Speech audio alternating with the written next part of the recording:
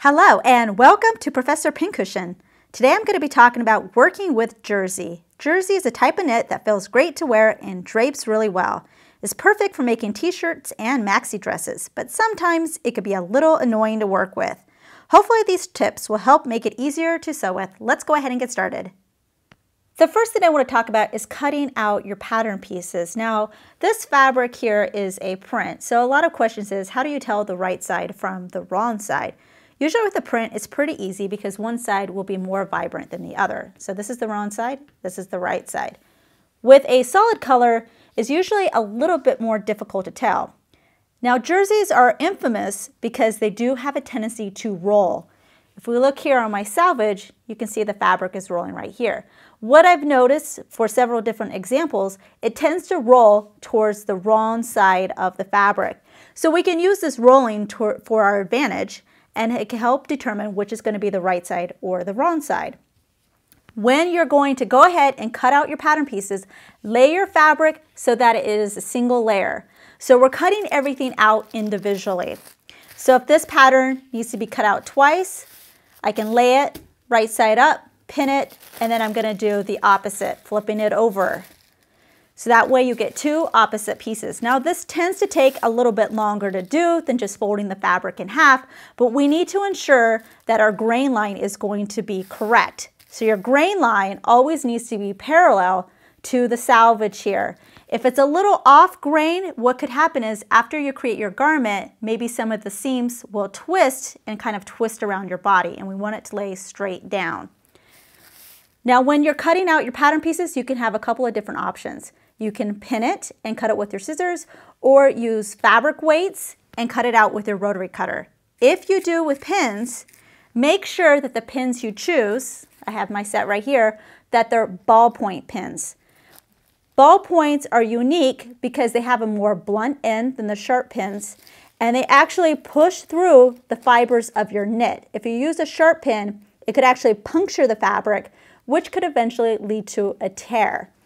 So I can go ahead, pin all the way around, and then use my scissors if I decide to go with the pin route, or use your rotary cutter and use fabric weights to hold everything down.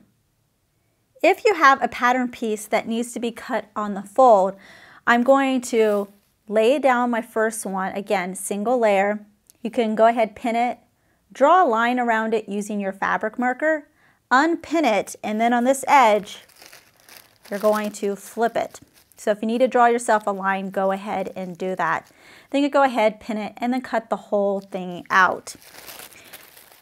We're going to be using this arrow here as our grain line arrow, again, making sure that it's parallel with the selvages. And the reason why, if you're wondering, well, why can't I just go ahead and fold it and then not have to worry about cutting everything out individually or doing this whole fold method? It's because even if you're careful and you think you're folding it correctly, while the grain line may be correct on the top half of your folded fabric, on the bottom half, because this fabric tends to stick to itself and tends to slither around, it could be off grain on the bottom layer. So that's why you really need to be careful, and it's just easier to take the extra time and cut everything out as a single layer. Now also make sure that when you're pinning your fabric and cutting everything out, your fabric is all on your table laid out and it's not hanging off the table, because as it's doing that, it might actually stretch your fabric, and of course we don't want it to stretch as we're trying to cut it out. One of the things that makes jersey a little bit of a pain in the neck to work with is the fact that it rolls. You can see the rolling here, and some fabric just curls more than others. This fabric actually is not so bad, but I've had some jersey that curls a lot, and it just drives you crazy as you're trying to pin things together and trying to sew. So there's one trick you can do in order to help alleviate this, and it's going to be spray starch. So you can see my before and after here, and I took care of this curl up here at the top.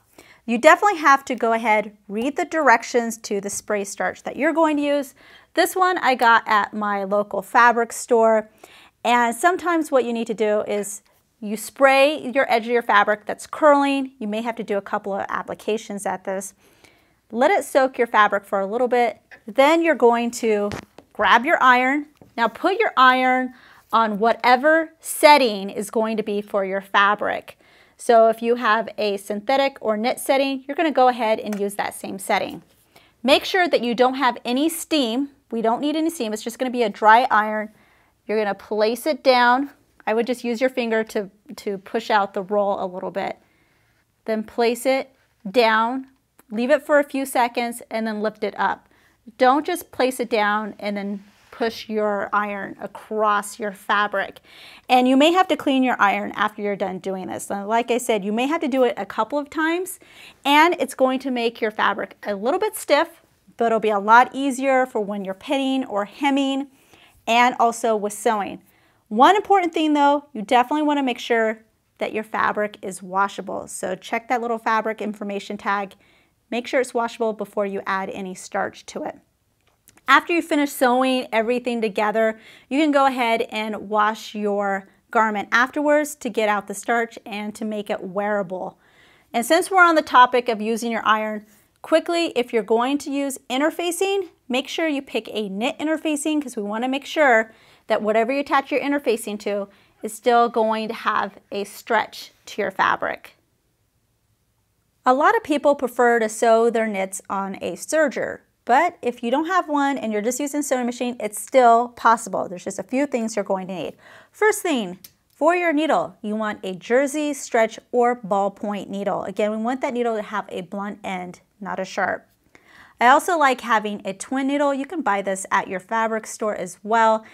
And this is going to help with finishing stitches such as in hems. All-purpose thread is fine to use. And then for my foot, I have here a walking foot. You can probably get this from your sewing machine dealer. And you see on the bottom, it has those feed dogs just like we have on the bottom part of our sewing machine plate. So what this does, this foot will lift and it'll kind of help feed the fabric through the machine more evenly. When it comes to sewing seams, you're going to want to be careful on which stitch you pick. We want a stitch that's going to stretch with our fabric. So chances are you're not going to want to use a straight stitch, because if you stretch your fabric, you may pop your seams and stitches and stuff. So I have a couple of different options here on my machine, and you can check if your machine has an option that'll work as well. First one here is this number 2 stitch. This is a stretch stitch, and you can see it kind of looks like a zigzag stitch, but it is smaller and is kind of more at an angle. So this is definitely an acceptable stitch to use. If you don't have that, you can just use a regular zigzag stitch. Now, usually with the zigzag stitch, you want it to be a little bit more, I guess, squattier and longer. So for the width, a 0.5 is good, and then for the length, if you can adjust your machine, a 2.5 for that length. We have an overcast stitch and a seam overcast stitch here. So if you have either of these 2 stitches, you can use that as well. I'm ready to sew a seam just as an example. Now I have my walking foot on. You can see how the foot actually lifts up as it's sewing. You'll have to look at your manual to see how to add your walking foot to your machine. And I'm just doing it at my seam allowance. Now, if you did spray starch in the area where you're sewing, it should feed through the machine pretty easily. And you want to make sure that you do not stretch your fabric if you are using a stretch stitch or a zigzag stitch. Ideally, with your seam, after you take it out of your machine, it should lie nice and flat. Sometimes if you have a seam and it ends up with the fabric slightly doing a little bit of waving, usually what's happening is the fabric is getting stretched. So it shouldn't happen if you have a walking foot. If you're using just a regular foot, it could be your presser foot tension is too tight. So if you can adjust that, you can loosen it a little bit. But you just need to make sure you're not stretching that fabric so you don't get that effect. Now we can test it, and our fabric still stretches and the threads are not breaking. With a knit, you do not have to worry about finishing your raw edges, because as you can see with knit, we don't have any fraying going on. But what I do is after I create my seam, we're going to pretend this is my seam here, I'm just going to go along and trim really close to that stitch. So I'm cutting the majority of the seam allowance off and just leaving a little bit on. You can use a twin needle if your machine can do a zigzag stitch. The twin needle is put into your machine just like a regular needle because it has a single base up here in the top. You're going to thread your bobbin as normal, and now we're going to move to the top part of the machine to show you how to thread. To do this, you're going to need 2 spools of thread. I'm using 2 different colors, but obviously you're going to want to use one of the same color. So the first thing you're going to do, you're going to take 1 spool, you're going to put it on your spool pin as normal, and thread your machine as normal. And then I would put it through the right needle. Then you're going to take the other spool, and usually machines have this extra little attachment for putting another spool of thread. If not, you can just rig your thread so you'll be able to feed it. So just because you don't have something like this doesn't mean you can't do this. You just have to be creative about it. And now I'm going to thread the machine just like I did. You just want to be careful that you're not tangling both threads. So just be careful. And now we're back at the needle. So my first thread, the red one, you can see is going through my thread hook right here on the top of the needles and then going through the right needle. My second one, the green one, I'm not going to put it through this little hook above the needles. Instead, I'm just going to go directly through the left needle, trying to keep my threads separated. I'm going to go ahead and do an example of doing the hem on my jersey. Now I need to look at the right side of my garment, so that way on the right side I get the 2 rows of stitches, and on the back it'll kind of look like a zigzag stitch. So that's why you need to look at the right side when you do this. My fabric's already folded over, and I kind of measured where the edge is, so this needle on the end should catch the edge of my raw edge on the wrong side. Now I'm just doing a regular straight stitch, and I know you're wondering, well, you said don't do a straight stitch because it'll break.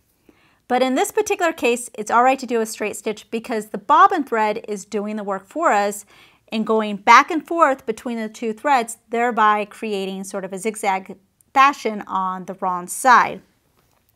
You can also see that I switched to a regular foot just to show you that you can do it if you're able to adjust the presser foot tension. As long as your fabric is not waving behind it, showing that it's stretching, it should be fine. Also, you may need to fool a little bit with the tension of your thread till you get something that you're happy with and it's lying nice and flat. Here's the right side of that hemline. You can see the 2 rows of stitches. So you want to make sure that it's lying nice and flat. If you start to have some sort of pin tucking action here, which means that you start getting a hump in the middle of these 2 thread lines, usually that's an indication that your thread tension is too tight. So you may want to loosen that a little bit and see if that works out better for you. So let's test it, make sure we can still stretch, which we can, so that's good.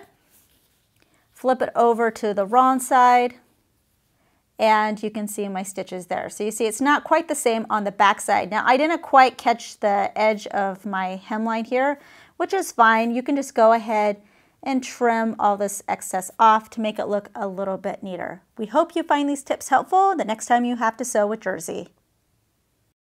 New tutorials are released weekly, so please subscribe to be notified of the next release. Make sure to check out our other videos and visit ProfessorPincushion.com to view our complete library with well over 200 sewing video tutorials, including our exclusive premium content.